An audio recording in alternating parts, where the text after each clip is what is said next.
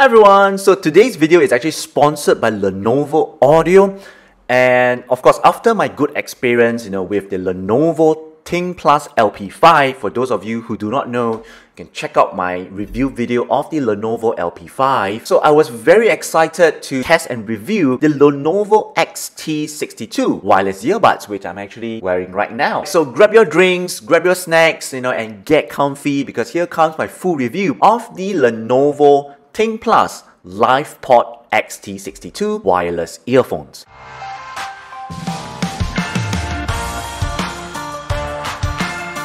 Alright, hi everyone, this is Johnny here. Welcome to my YouTube channel. So in my channel over here, I actually test and review budget and affordable wireless earbuds to help you to decide before you hit that buy button. So without further ado, let's get into today's content. Now, the Lenovo XT62 retails for around 18 Singapore dollars in Shopee Singapore. For the past 2 weeks, I've actually been testing these earbuds as my daily driver. Now, even though these earbuds cost only about $18, but I will still be very honest and be very detailed, so I'll include timestamp if you wish to jump to any particular segment. In terms of design and build, the XT62 comes in 4 colors. There's black, there's pink, there's white, and there's purple. Now, for the rest of it, feel free to click on my unboxing video of the XT62, whereby I also did a comparison of the physical appearance of the XT62 versus the WM02. Now, in terms of comfort and fit, the earbuds, they only weigh 3.8 grams. Now, they're so feather-light and the earbuds are so small and compact,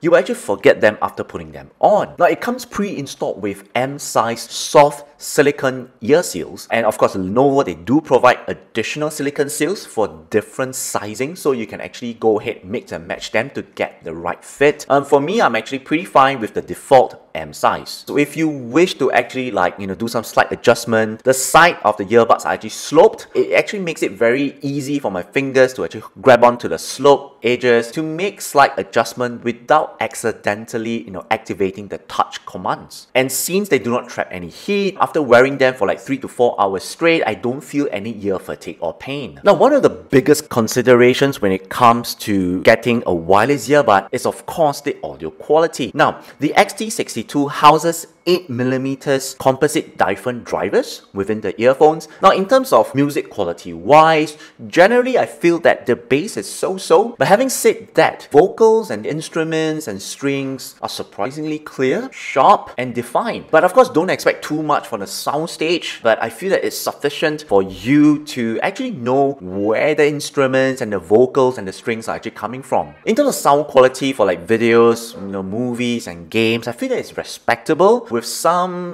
slight rumbling bass, but definitely nowhere near other earbuds I've actually tested which are using better audio drivers. But of course, overall at this price point, I feel that the sound quality of the XT62 should be suitable for people who don't require much, or you just require a pair of budget wireless earphones to listen to podcasts or audiobooks. Now, in terms of battery life, the earbuds are actually rated to have 30 milliamps. Of course, the manufacturer claimed that the earbuds can last for about 5 hours. So on my own personal usage, I was able to get close to 5 hours with the volume set at 100%. For phone calls, I was able to get around 4 hours. On low latency mode, I was able to get around 3.5 hours. Now, in terms of mixed usage, I was getting around 3 hours, and that's a breakdown of 1 hour for phone call, 1 hour on music, and 1 hour on low latency mode. And during my testing, I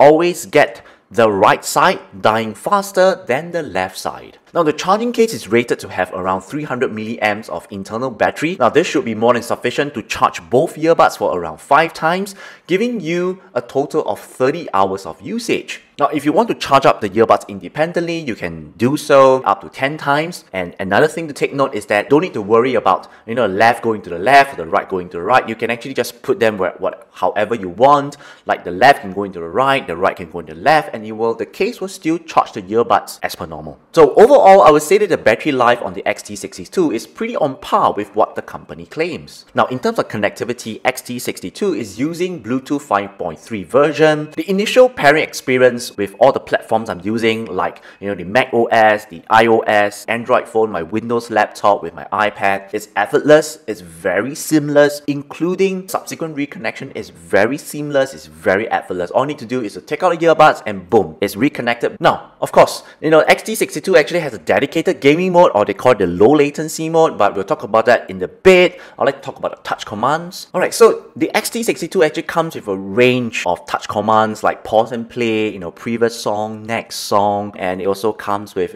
commands for you to activate voice commands like Siri and Google Assistant, and also the low latency mode.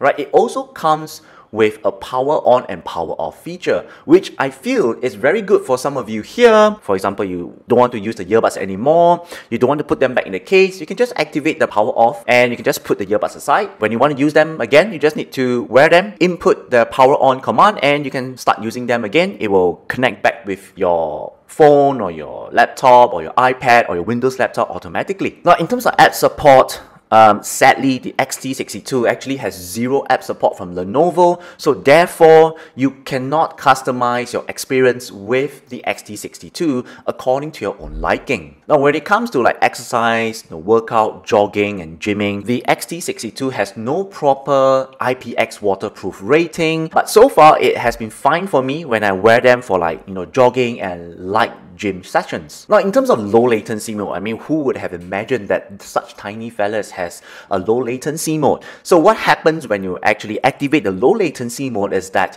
the chipset within the earphones, they will actually process and transmit the audio from the source much faster to our ears. So for the XT62 low latency mode, it's actually able to reduce sound delay down to as low as 60 milliseconds. But of course, during our own testing when I was using it for gaming, I feel that the sound delay wasn't very obvious whether it's with or without the low latency mode. And similarly, when I was watching videos via YouTube or videos via Netflix, I didn't feel any differences as well with and without the low latency mode. But of course, having said that, I feel that the low latency mode will definitely come in very handy for some users are constantly facing with sound delay issues with their smartphones whenever they are watching videos or they're playing games. Now, in terms of microphone quality, now this is an area which I believe some users are seeing it as important because you just want to have a pair of wireless earphones to do like everything.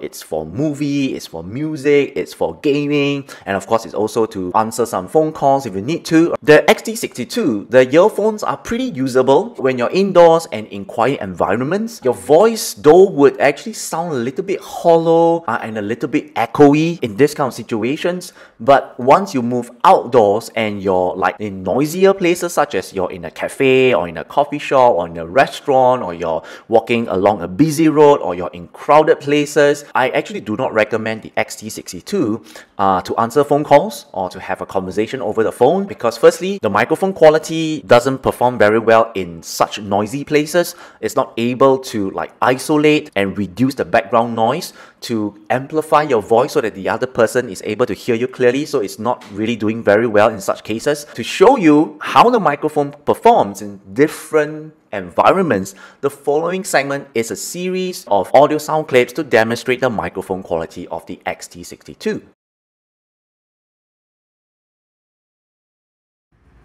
This is how your voice will sound like on the iPhone 12 mini. This is how your voice will sound like on the iPhone 12 mini.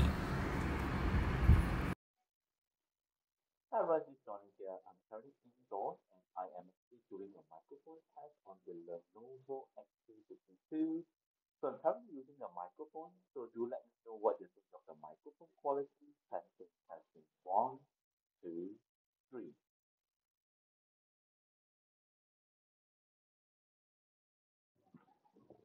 Hi guys, we're currently outside from the neighborhood. I'm by people and we have a local market here. So I'm actually also testing the very new Lenovo Thinkplus XT62.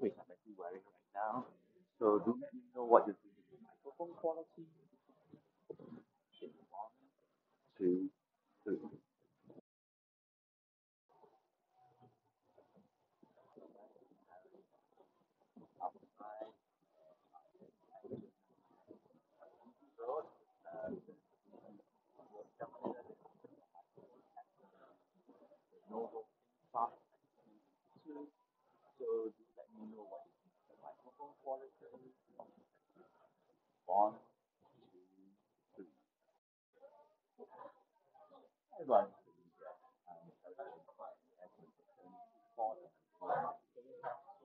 Lenovo XT62. So do microphone quality. One, two, three.